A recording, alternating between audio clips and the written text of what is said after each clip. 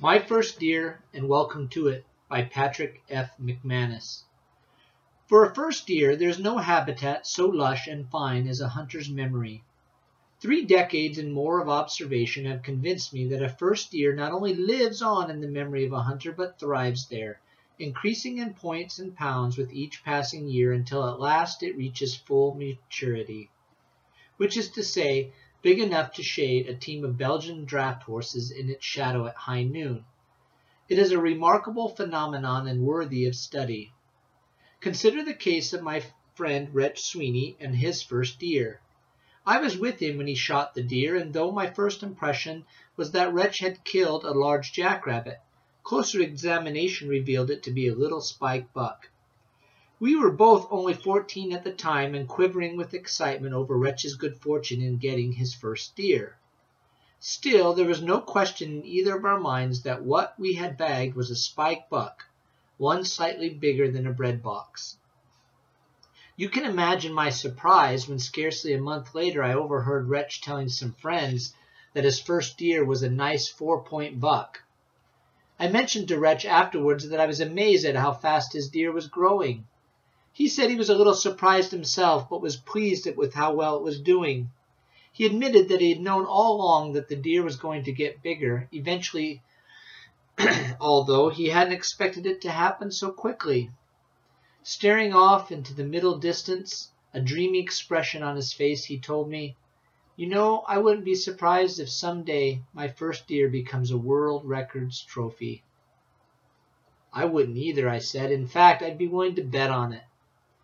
Not long ago, Wretch and I were chattering with some boys down at Kelly's Bar and Grill, and the talk turned to first deer. It was disgusting. I can stand maudlin sentimentality as well as the next fella, but I have my limits. Some of those first deer had a mastery of escape routines that would have put Houdini to shame. Most of them were so smart, there was some question in my mind as to whether the hunter had bagged a deer or a Rhodes Scholar. I wanted to ask them if they had tagged their buck or awarded it the Phi Beta Kappa key. And big? There wasn't a deer there who couldn't have cradled a baby grand piano in its rack. Finally, it was Wretch's turn, and between waves of nausea I wondered whether that little spike buck had developed enough over the years to meet this kind of competition. I needn't have wondered. Wretch's deer no longer walked in typical deer fashion. It ghosted about through the trees like an apparition. When it galloped, though the sound was like thunder rolling through the hills, and so help me, fire flickered in its eyes. Its tracks looked like they had been excavated with a backhoe, they were that big. And smart? That deer could have taught field tactics at West Point. Wretch's little spike buck had come a long way, baby. At last Wretch reached the climax of his story. "I don't expect you boys to believe this," he said, his voice hushed with reverence. "But when I dropped that deer, the mountain trembled." The boys all nodded, believing. Why, hadn't the mountain trembled for them too when they shot their first deer? Of course it had. All first deer are like that. Except mine. I banged the table for attention. "Now," I said, "I'm going to tell you about a real first deer. Not a figment of my senility, not some fossilized hope of my gangling adolescence, but a real first deer."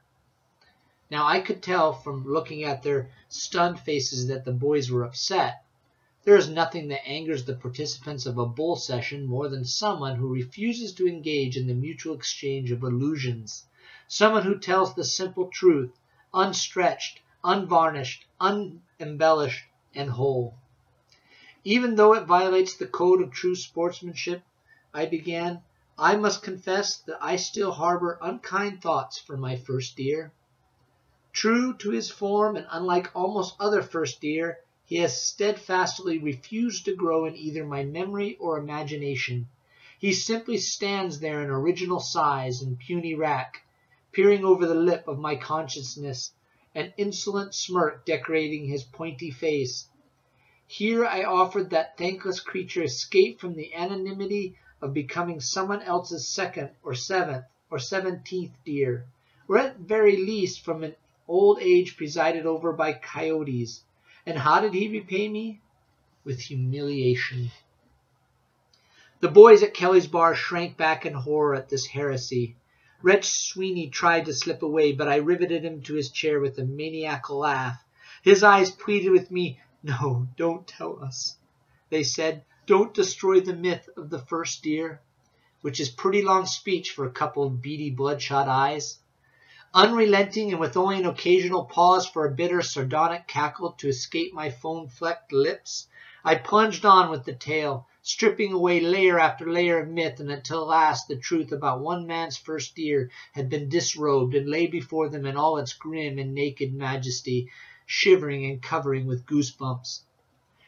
I began by pointing out what I considered to be one of the great bureaucratic absurdities of all times, that a boy at age 14 was allowed to purchase his first hunting license and deer tag, but was prevented from obtaining a driver's license until he was 16.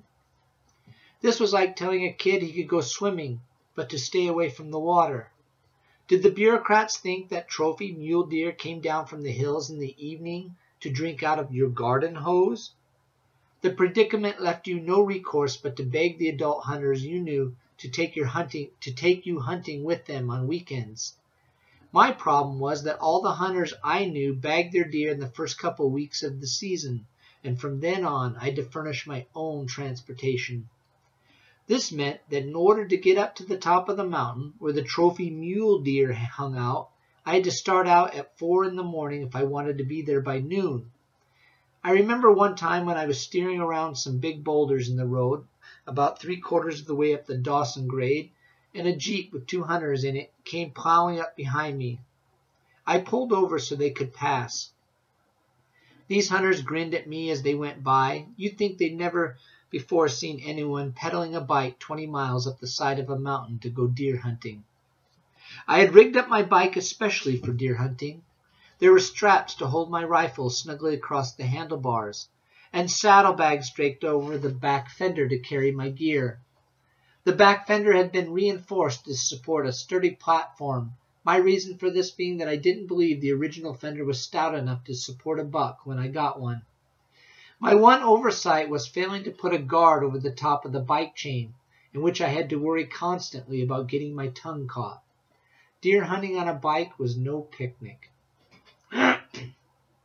A mile farther on, and a couple of hours later, I came to where the fellows in the Jeep were busy setting up camp with some other hunters. Apparently someone told a fantastic joke just as I went pumping by, because they all collapsed in a fit of laughter and were doubled over and rolling on the ground and pounding trees with their fists. They seemed like a bunch of lunatics to me, and I hoped they didn't plan on hunting in the same area I was headed for. I couldn't wait to see their faces when I came coasting easily back down the mountain with the trophy buck draped over the back of my bike. One of the main problems with biking your way up to hunt deer was that if you left at 4 in the morning, by the time you got to the hunting place, there were only a couple of hours of daylight left in which to do your hunting. Then you had to spend some time resting, at least until the pounding of your heart eased up enough not to frighten the deer. As luck would have it, just as I was unstrapping my rifle from the handlebars, a buck mule deer came dancing out of the brush not 20 yards away from me. Now right then I should have known he was up to no good. He had doubtless been lying on a ledge and watching me for hours as I pumped my way up the mountain. He had probably even snickered to himself as he plotted ways to embarrass me. All the time I was easing the rifle loose from the handlebars, digging a shell out of my pocket, and thumbing it into the rifle, the deer danced and clowned and cut up all around me, smirking the whole time. The instant I jacked the shell into the chamber, however, he stepped behind a tree. I darted to one side, rifle at the ready. He moved to the other side of the tree and stuck his head out just enough so I could see him feigning a yawn. As I moved up close to the tree, he did a rapid tiptoe to another tree. I heard him snort with laughter. For a whole hour he toyed with me in this manner, enjoying himself immensely. Then I fooled him, or at least so I thought at the time. I turned and started walking in a dejected manner back toward my bike, still watching his hiding place out the corner of my eye. He stuck his head out to see what I was up to. I stepped behind a small bush and knelt as if to tie my shoe. Then swiftly I turned, drew a bead on his head, and fired. Down he went. I was still congratulating myself on a fine shot when I rushed up to his crumpled form. Strangely, I could not detect a bullet hole in his head, but one of his antlers was chipped, and I figured the slug had struck him there with sufficient force to do him in. No matter, I said to myself. I have at least got my first deer. And I pictured in my mind the joyous welcome I would receive when I came home hauling in 100 or so pounds of venison. Then I discovered my knife had fallen out of its sheath during my frantic pursuit of the deer. Instant anguish. The question that nagged my waking moments for years afterwards was, did the deer know that I had dropped my knife? Had I only interpreted it correctly? The answer to that question was written all over the buck's face. He was still wearing that stupid smirk. Well, I told myself, what I'll do is just load him on my bike, haul him down to the lunatic hunters' camp, and borrow a knife from them to dress him out with. I thought this plan particularly good and that it would offer me the opportunity to give those smart Alecks a few tips on deer hunting. Loading the buck on the bike was much more of a problem than I had expected. When I draped him crosswise over the platform on the rear fender, his head and front quarters dragged on one side and he was rear quarters on the other. Several times as I lifted and pulled and hauled, I thought I heard a giggle, but when I looked around, nobody was there. It was during one of these pauses that a brilliant idea occurred to me. With Herculean effort, I managed to arrange the deer so that he was sitting astraddle of the platform, his forelegs splayed out forward and his head drooping down. I lashed his front feet to the handlebars, one on each side. Then I slid onto the seat ahead of him, draped his head over my shoulder, and pushed off. I must admit that riding a bike with a deer on behind was more difficult than I had anticipated. Even though I pressed down on the brake for all I was worth, our wobbling descent was much faster than I would have liked. The road was narrow, twisting, and filled with ruts and large rocks, with breathtaking drop-offs at the outer edge. When one came hurtling around a sharp, high bend above the hunter's camp, When we came hurtling around a sharp, high bend above the hunter's camp, I glanced down. Even from that distance, I could see their eyes pop out and their jaws sag as they caught sight of us. What worried me most was the hill that led down to the hunter's camp. As we arrived at the crest of it, my heart, liver, and kidneys all jumped in unison. The hill was much steeper than I had remembered. It was at that point that the buck gave a loud, startled snort. My first deer had either just regained consciousness or been shocked out of his pretense of death at the sight of the plummeting grade before us. We both tried to leap free of the bike, but he was tied on and I was locked in the embrace of his front legs. When we shot past the hunter's camp, I was too occupied at that moment to get a good look at their faces. I heard afterwards that a game warden found them several hours later frozen in various postures and still staring at the road in front of their camp. The report was probably exaggerated, however, game wardens being little better than hunters at sticking to the simple truth. I probably would have been able to get the bike stopped sooner and with fewer injuries to myself if I had had enough sense to tie down the deer's hind legs. As it was, he started flailing wildly about with them and somehow managed to get his hooves on the pedals. By the time we reached the bottom of the mountain, he not only had the hang of pedaling, but was showing considerable talent for it. He also seemed to be enjoying himself immensely. We zoomed up and down over the rolling foothills and into the bottomlands, with the deer pedaling wildly and me shouting and cursing and trying to wrest control of the bike from him. At last he piled us up in the middle of a farmer's pumpkin patch. He tore himself loose from the bike and bounded into the woods, all the while making obscene gestures at me with his tail. I threw the rifle to my shoulder and got off one quick shot. It might have hit him, too, if the bike hadn't been still strapped to the rifle.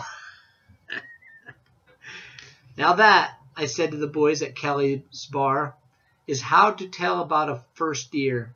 A straightforward, factual report unadorned by a lot of lies and sentimentality. Unrepentant, they muttered angrily. To soothe their injured feelings, I told them about my second deer. It was so big it could cradle a baby grand piano in its rack and shade a team of Belgian draft horses in its shadow at high noon. Honest, I wouldn't lie about a thing like that.